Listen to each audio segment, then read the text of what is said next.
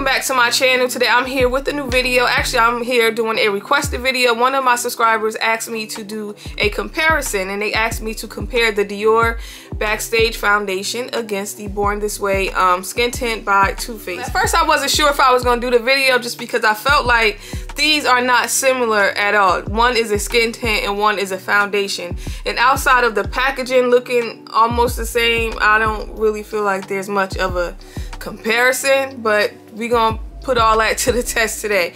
But before we get started, if it is your first time watching, please hit the subscribe button, and if you are a returning subscriber, don't forget to hit the like button. I also want to mention today's sponsor. Today's video is sponsored by Doisser. They were nice enough to send me over some fragrances. Doisser is now available in Walmart, over 1,400 stores to be exact. You can go over to the Doisser website, which I will have linked below, and you can click on the store locator to find what store near you that carries the Doisser fragrance. About Doisser perfumes a couple times here on my channel. They really give you luxe quality fragrances for an affordable price. Right now, my favorite fragrance from Doisser is the Ambery. It smells exactly like Tom Ford. I would highly recommend this fragrance. If you felt like Tom Ford Lost Cherry is a little too pricey for you, definitely pick this up. It smells identical. It honestly does. And I have the actual Tom Ford fragrance, and when I smelled this, I was like, oh my god, this smells exactly like Lost Cherry. And these fragrances only retail for $50, and now they are available at your local Walmart. So definitely go over to the store locator on the Doisser's website and find a Walmart near you that carry the whole line of Doisser fragrance. Anyway, y'all, let's just jump right into today's video. Okay, so what I think I am going to do in today's video, I'm going to put the Dior on the right side of my face, and then I'm going to put the Too Faced on the left side of my face. I'm going to start with the foundation. This foundation retails for $40. It's available in over 40 shades. The coverage is medium, has a natural finish. This is waterproof and sweat resistant, and I have the shade 5N. Today I'm going to be using the One Size Secure the Sweat primer.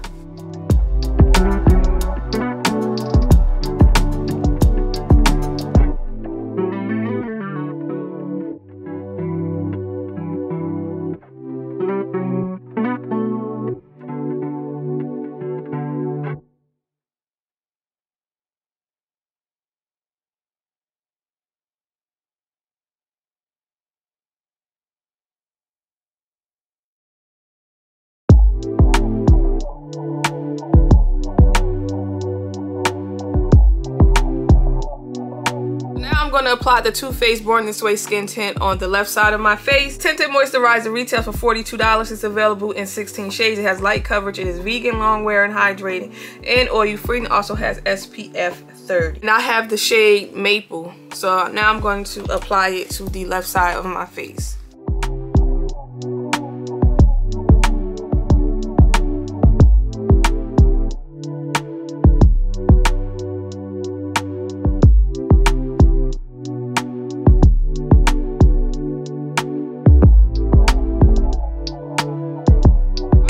With both products on my face. I have the Dior on the right side, and I have the Too Faced skin tint on the left side of my face. Right now they both look very skin-like. It looks like I have on one foundation.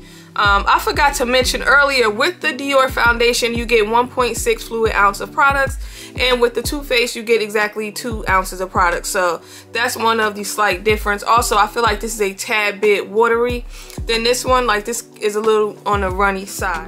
Right now I feel like both sides look good. I can't really say I like this side or that side the best.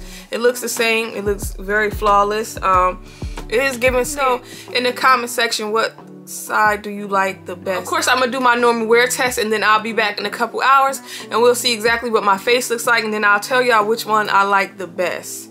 And to be honest, going into this review, when I was first asked to do a comparison, I was thinking like, I don't really feel like these would compare to each other. But right now they look very similar. Like, it's almost giving the same exact thing, which is skin with medium coverage. But I'll see y'all in a few.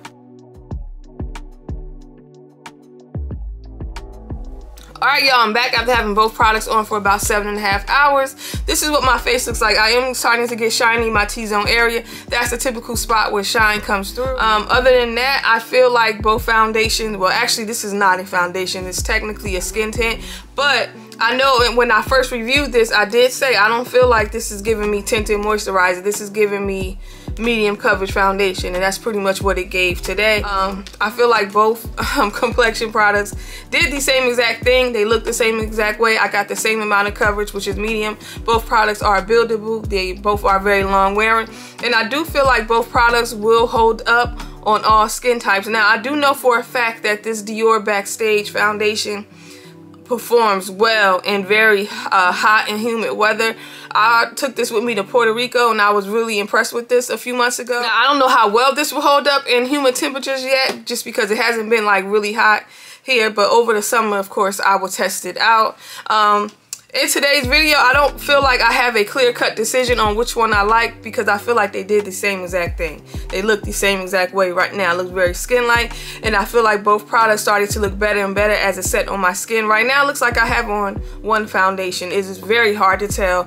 I have on two different complexion products. So I'm sorry to the person who asked me to do a comparison video that I don't have a clear-cut decision for you, but hopefully this has helped you out on whether or not you want to pick up the Too Faced or the Dior foundation, or you want to go with both. And also, because I did forget to mention, the Dior Backstage foundation is being reformulated. Lately, Dior has been changing a lot of their products to more cleaner ingredients, and right now you cannot find this on the Dior website. You can't find this on Nordstrom. I'm not sure about Bloomingdale's or Saks, but the only you can get this is at Sephora. If you really like this foundation a lot, I would suggest getting a backup from Sephora, because I can honestly say since Dior has been reformulating things, a lot of products have not been great. They did a good job with the concealer, but the Dior Forever Matte foundation is trash. So we don't know how this is gonna go. So I would say right now, get a backup just in case. If you've been thinking about picking this up, I don't know whether or not you want to get it now from Sephora, or you want to wait until it comes back out with cleaner ingredients. That's pretty much up to you. But outside of that, I just can't pick which side I feel like looks best. Anyway, y'all, that is it for today's video. Y'all let me know in the comment section which side do you feel looks best. Y'all also let me know, have you tried out either one of these products? Which one you feel is better? Leave that below in the comment section. And most importantly, do not forget to like and subscribe, and I'll see y'all later. Bye.